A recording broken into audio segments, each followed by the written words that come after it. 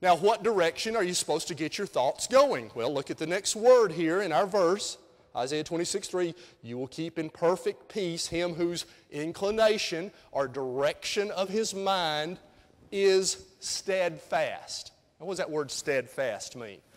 Well, the word steadfast, it's translated this way other places in the Old Testament, literally means to lay or to rest. When they brought a sacrifice to the priest, he rested or laid his hands on the head of that animal to pray over it and put those sins symbolically on the head of that animal. And so you lay or you rest. It means to lean. It means to lean your mind in that direction. So whose mind is leaning or laying or resting. And in Judges 16:29, it's translated braced. It's the story of Samson. You may know the Bible story of Samson and how he came to the end of his life and realized he had done wrong. And at the end of his life, he was blinded and he was going to destroy that Philistine temple. And he said, let me feel the pillars. And he felt the two big pillars of that temple. And it says he leaned on those pillars. Or in the NIV, it says he braced himself on those two pillars.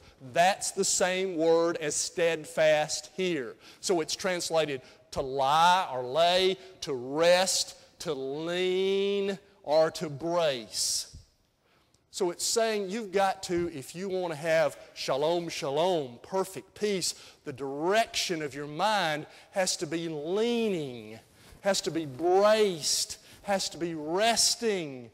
What does it need to be resting on? Well, that last phrase tells us. You'll keep him in perfect peace whose inclination of his thoughts is leaning, is braced, is resting because he rests or trusts or depends or relies on the Lord, on God. So, what you're going to have to do if you want to have perfect peace, you're going to have to control your thoughts and your mind and consciously make an effort that the direction of my thoughts is going to be that I'm going to lean, I'm going to rely on God, I'm going to trust in Him. The word trust and the word steadfast are very much similar. Both of them mean to rely, to depend, to lean upon something. And in this case, it's God. And you see, it says in the next verse, verse 4, Isaiah 26:4, trust, there's the word, trust in the Lord forever, for the Lord is the rock eternal. The reason you can have this shalom by leaning on God is because He's rock solid. You're going to lean on God. You're going to be braced on God. You're going to move your thoughts in direction of trusting in God. And you trust in God because He's the rock, and it'll give you stability, and you'll have a sense of peace in your life when you're trusting in Him. Peace comes from relying on something solid. Something solid.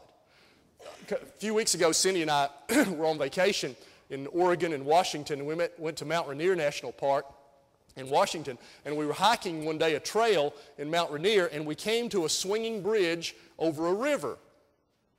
Steel cables holding this swinging bridge over a river, and there was a sign by it that said, one person on the bridge at a time. Now, that seemed to me like a very small margin of error, you know. I could see that it said, don't have 5 or 10 people on the bridge. But one person, I mean, the difference between 1 and 2 is not very great, you know. Don't put 2 on the bridge. 1 is okay. You're probably going to make it. 2, that seems like a small margin of error to me. So we crossed this bridge one at a time, and it held up. But you know what? You don't have shalom, shalom when you're crossing something that says no more than one person on the bridge at a time.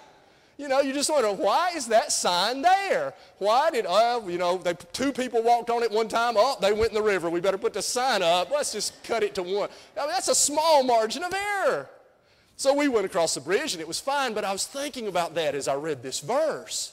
When you're not on something solid, you don't have shalom. Shalom comes from leaning on something that's solid. Contrast that by a rock. Have you ever been to Stone Mountain in Georgia? How many of you have ever been to Stone Mountain?